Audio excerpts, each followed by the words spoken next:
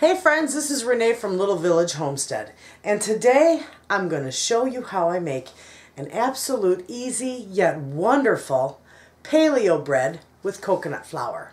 So, hang on, we'll be right back.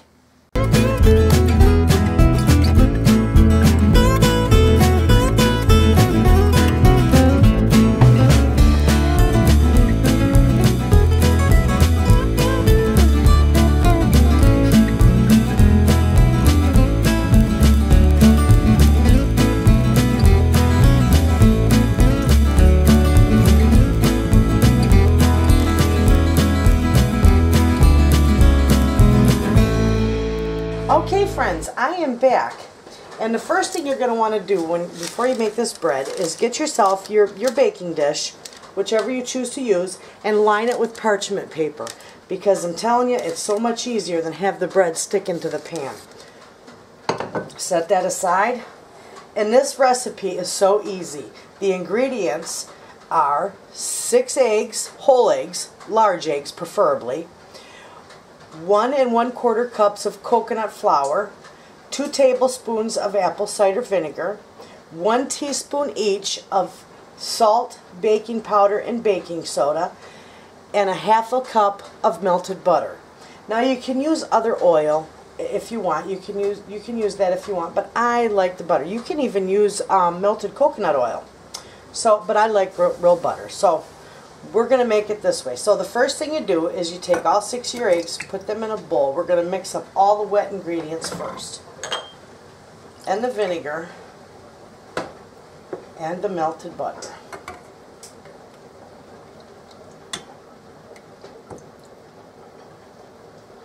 Alright. We're going to get that all mixed up.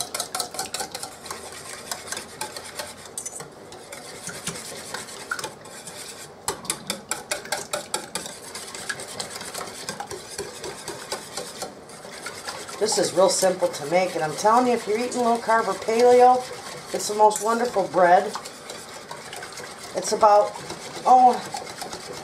it's low carb, high in protein.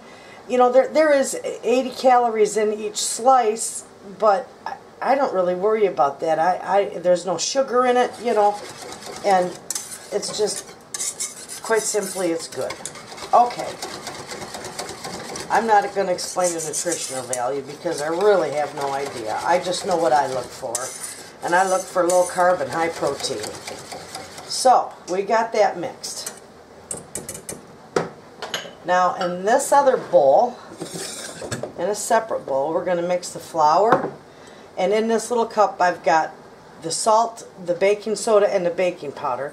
And we're going to put that in there. Then I'm going to get a different whisk. We want that whisked together real good. You could even sift it if you'd like to, but of course whisking is the new sifting, so we'll get that there just like so. Alright, now we're going to take the wet ingredients and incorporate it with the dry. Oh, this is going to be so good. Get that mixed up.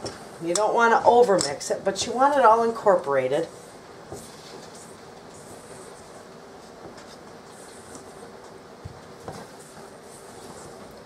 Just keep mixing, just so that there's no dry spots in here.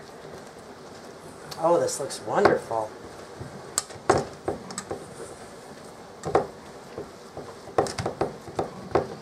And it smells so good. Even if it's not baked yet, it smells good. The butter and the coconut. Alright, let's see. Okay, you can see we got that mixed up pretty good. Now, we are going to put our bread pan down here. And we are just going to get it in our bread pan. And it's not going to be like a runny batter. You can see what it looks like here. The oven's ready for it.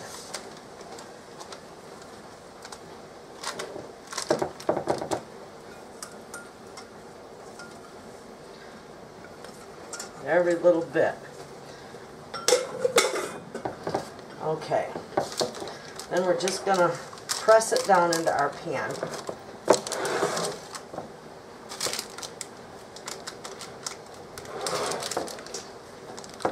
Kind of form, because it's going to rise, but it's not going to rise that much, you know.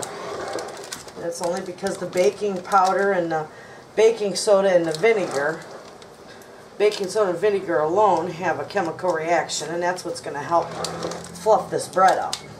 So, there we have it. Nice and packed down.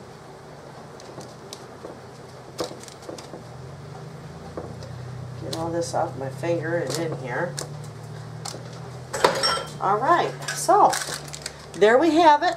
We're going to bake this in the oven at 350 degrees for about 40 to 45 minutes.